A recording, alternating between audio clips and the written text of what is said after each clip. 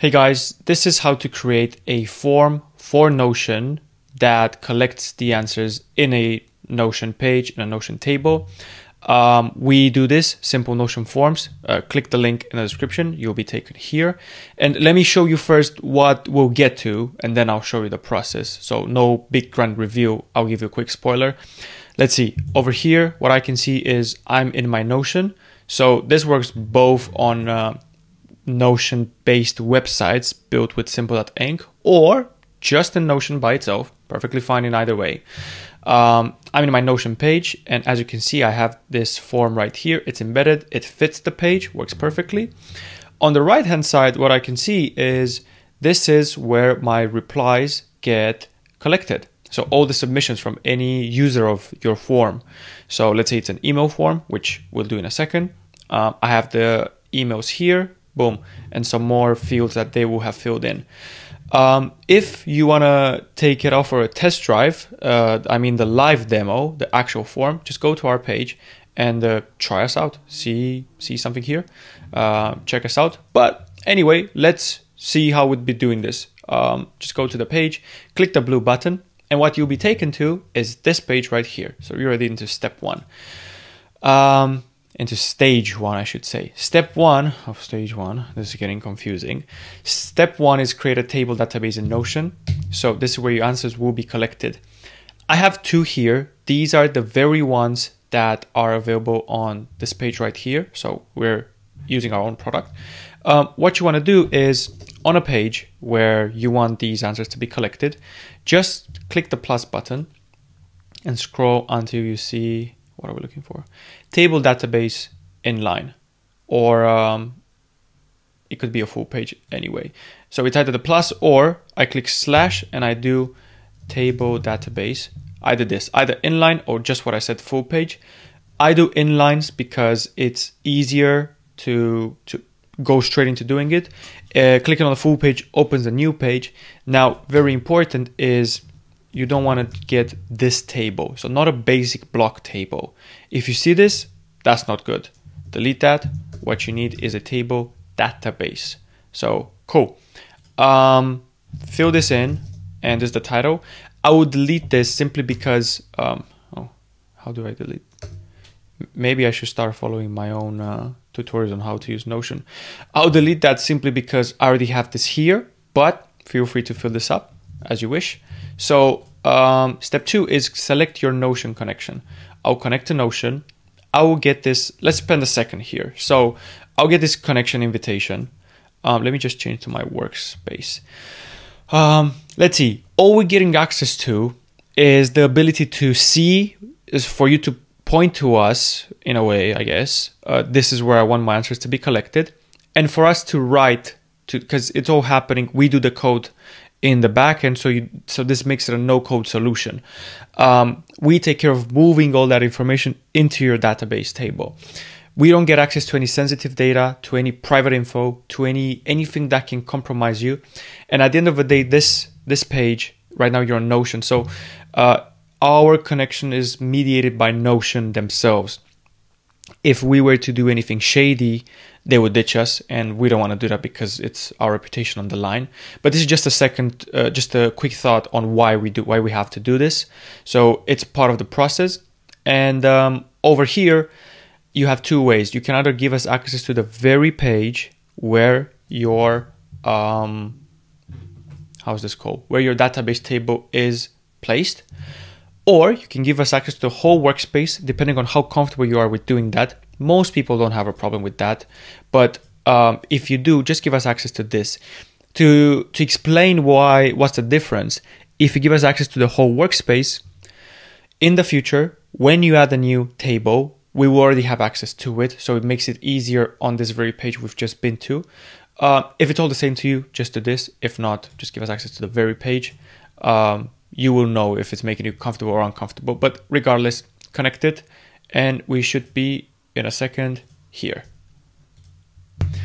All right, this is what happens when I spent way too long talking to you guys about the privacy issues. This got deconnected, so I just went through the whole process again.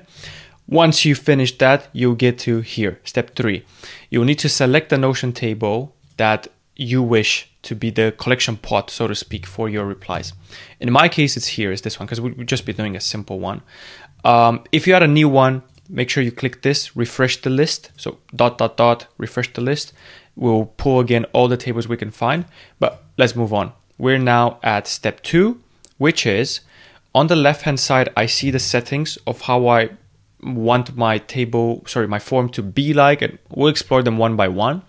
On the right-hand side, we see a live preview. So this is what the user will see what your users will see once you embed this form in Notion. So let's see.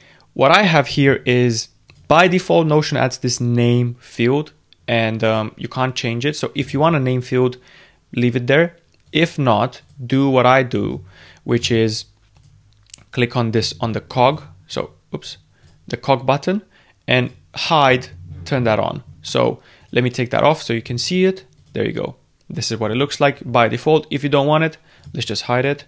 And let's see, we've got the email field. Oh, I need to show you as well while we're here. Give me a sec. We can move these things around. So you can change the order of the fields. Maybe I want email first, maybe I want email second. In my case, I will hide names so the order doesn't really matter. Let's see, what else can I do in form fields? I can make this required and it will have a star. As you can see, mine is required because I don't want empty submissions. And I can add placeholder text. So this is a placeholder. This is it. Let's see, save it.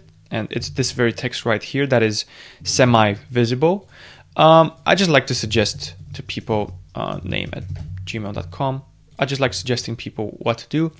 And helper text is the sort of text that will happen below the field. So let's just say here, make sure you add your correct email address, please. Oops, there we go. Save. This is what we can do here. Of course, as you add more fields, you can rearrange them and have, what's the word I'm looking for? Granular control over each. Now, the question is, how do I add more fields? How do I remove them? And here's the beautiful part. Unlike most form builders, this is again connected to Notion. So we want to make it so that you have them tightly connected. What you have to do if you want to add a new field, basically want to make sure that you don't have to see us that often. Not that we don't want to see you, but we already know you love Notion. We're hoping you're going to love us, but we know for sure you're loving Notion, or you at least like it. So we want to have you spend as much time on Notion as possible, and we'll be there invisible, so to speak.